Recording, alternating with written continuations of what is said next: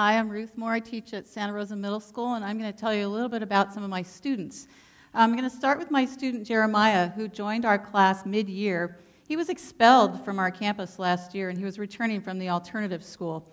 He's a Pomo Indian, and he'd had some personal tragedy in his life. He rarely made it to school every day. On this particular day in our classroom, we were discussing what makes, we were discussing Martin Luther King Jr.'s I Have a Dream speech in order to prepare them to deliver their own speeches and part of our study of the civil rights movement. So I asked my class, what makes a speech powerful? My straight-A student said strong grammatical structures. After a few similar responses, Jeremiah raised his hand. When you tell the truth. You see, despite his recent history, Jeremiah had become an integral and important part of our classroom community, and his insights always raised the bar for our level of dialogue. And even though he was sort of deemed a failure by the mainstream grading system, I know that Jeremiah and our class were transformed by his presence this year. In fact, he confided in me, I used to be ashamed to be an Indian, but I'm not anymore. My student Elena was a bright but shy student in my advanced class. She struggled with some of the writing assignments at the beginning of the year, and I started to wonder if she was correctly placed until I assigned her the role of Samuel Adams in our simulation of the debate surrounding colonial independence. And she represented those founding father arguments so forcefully that day that the Patriots won the debate hands down. I knew then that Elena actually had quite a bit to say. So she took on a very courageous topic for her independent research project. What causes homophobia? Through research and interviews and involvement with the local gay community, she came to some very thoughtful conclusions for herself.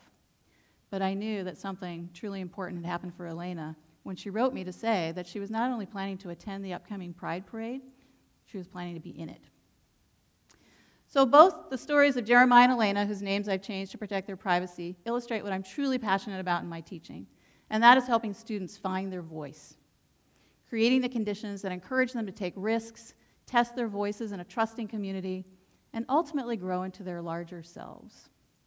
I want to hear their stories and their ideas into speech, help them make those vital connections between the subject matter and their own lives, and feel the transformative power of knowing that their voices matter. Like my student Bella, who survived one of the most frightening episodes a teenager can face, an attempt to take her own life. Several months later, we were making connections between Shakespeare and our own lives, and Bella was particularly resonating with a line from Much Ado About Nothing. She died whilst her slander lived. And she was able to articulate this truth about herself. When I let the rumors about my life control me, I died inside. When I let them go, I could live again. I want my students to have the freedom to express and explore some of their most deeply held beliefs, consider alternative perspectives, and in doing so, connect their own story to a bigger story, their own world to a wider one. Like my student Stuart a few years ago, who expressed his adamant atheist beliefs in every class discussion, every chance he got, until one day we read a story about children who were brainstormed into giving up their religious beliefs. And he realized for himself, I always thought that religion was wrong, but now I know that having the freedom to choose is more important. So how do we create a space where students, young people, teenagers feel free to explore and express these kinds of big ideas? First, we have to make the space absolutely safe. And that's why I use a heavy hand with put-downs at the beginning of the school year. In fact, no put-downs is one of only 5 guidelines in my class. And I don't mean just verbal put-downs. Do you remember yourselves at 13? I tell them eye-rolling, facial expressions, body language, all of those are put-downs. And I zealously enforce that expectation. And I tell them why. Because we are building a community where every single person needs to feel free to say what they really think and feel. Next, I practice deep listening. I listen hard, not only for what my students say on the surface, but what unexplored ripples might lay beneath. I play their words back to them and the words of their classmates, and I invite them to compare. And I strive not to judge, no matter how tempting. So when one of my most flamboyant, outspoken students announced at the beginning of the school year that she thought all of history was a lie and that therefore our class was a waste of time, I listened patiently. Which brings me to my next practice, that of asking good questions. I want to know more about what my students think and why. And so I ask them, what makes you think that? Tell me more about that. What examples support what you think? What do you think about what your classmate who thinks the opposite of you just said? As much as possible, I try to use their own words in framing my questions. And that's why at the beginning of the year, we spend a good chunk of time learning how to ask good open-ended questions of each other in partners, in groups, and in whole class. Because I want my class to continue being the kind of place where a student might say, I never thought of it that way. Or I just changed my mind because of what my classmate just said. Or even more important, where perceptions of each other can change. Like when my middle-class white student, Eleanor, said of a student from a different background, I never knew how smart you were because I've never heard you talk in a class like this. I found that these practices lead to strong academic results for all my students, including my English learners. So much so that one year, the API for this particular subgroup at our site rose over 50 points. And virtually every English learner in my class was deemed proficient on the district-wide benchmark writing exam. That's why I was shocked and dismayed when I was asked to use a scripted curriculum with our struggling learners as part of our program improvement efforts several years ago. It was a program devoid of everything I cared about most deeply. How could I connect my students to the wider world without the use of authentic literature and meaningful writing assignments? How could I teach my students how to think critically when I was being asked not to think critically?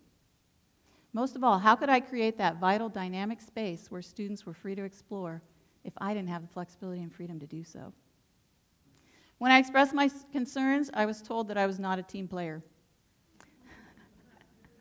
I became demoralized and disillusioned. And I call this the worst year of my teaching soul. How could I connect with my students if I was struggling to enact a program that was incompatible with my most deeply held convictions as an educator? How could I help my students find their voice if I'd lost my own? In a midnight moment of desperation, I stumbled on a poem by Parker Palmer entitled The Tragic Gap, about the gap between our current reality and what we dream is possible, and the courage that it takes to stand in that gap. Wow, did that resonate with me? This led me to an organization called the Center for Courage and Renewal, and I ended up attending a series of retreats aimed at renewing teachers. And it was in this setting that relied on the Quaker principles of deep listening and asking good open-ended questions that I was able to reconnect with my authentic self, name and claim my own narrative, and rejoin soul with role. I felt empowered to begin attending public meetings and using the very same strategies that had supported me and that I employed in the classroom to speak my truth to power. I began simply by asking for the research behind certain programs and policies. And I voiced my observation when I saw a deep disconnect between frontline educators like myself and policymakers.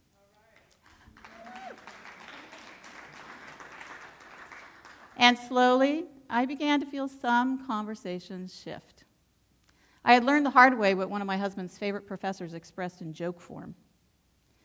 There was a school that was using several practical, successful strategies on the front line until a visiting administrator commented, "But it'll never work in theory." And so I learned that a dream I held for my students was one I needed to claim for myself. I needed to work with integrity from my deepest self. I needed to exercise my own voice in the wider world and feel its power and vitality. And when I did these things, I was able to turn around and once again give those gifts to my students. I was able to fiercely protect the emotional safety of our classroom, practice deep listening, and ask good questions. And when I do these things, I find that my students are much more likely to show up with their authentic selves and even be willing to grow into something more, like I did. This reminds me of what one of my own best professors said, that maybe the purpose of education is to induct a person into that eternal human conversation that began long before we were all born and will continue long after we are gone. Not only that, but these seemingly soft skills are amongst the most highly prized, by both colleges and employers. In a recent survey released by the National Association of Colleges and Employers, the 3 most sought-after skills were in this order: ability to work in a team structure, ability to make decisions and solve problems, and the ability to communicate verbally with people inside and outside an organization. And that is why one of my most treasured compliments as a teacher is this: in Miss Moore's class, every voice counts. It reminds me of a quote by John Steinbeck entitled "A Former Teacher," which I keep pinned with a daisy magnet to my metal filing cabinet to remind me of my own best teachers and of the teacher I hope to be. It reads, "In her classroom, our speculations ranged the world. We came to her each morning carrying new truths, new facts. She breathed curiosity into us, and we brought them cupped and shielded in our hands like fireflies. When she went away, a sadness came over us, but the light did not go out. She had written her signature on us, the literature of the teacher who writes on children's minds. Many teachers have taught me soon forgotten things, but only a few like her created in me a new direction, a new hunger, a new attitude. In many ways, I am the unsigned manuscript of that teacher. What deathless power lies in the hands of such a person? I didn't go into teaching to be powerful, except in this way. If I can help birth the voices of the next generation in a trusting community where they truly learn to hear each other, who knows what power will be unleashed beyond the walls of our classroom? And if we give ourselves the same gift, we embody the very dream that we dream for our students, to feel the full power and potential of our own voices in the wider world, and by standing courageously in the tragic gap, impact the greater good. Because after all, no matter who we are, our voices matter.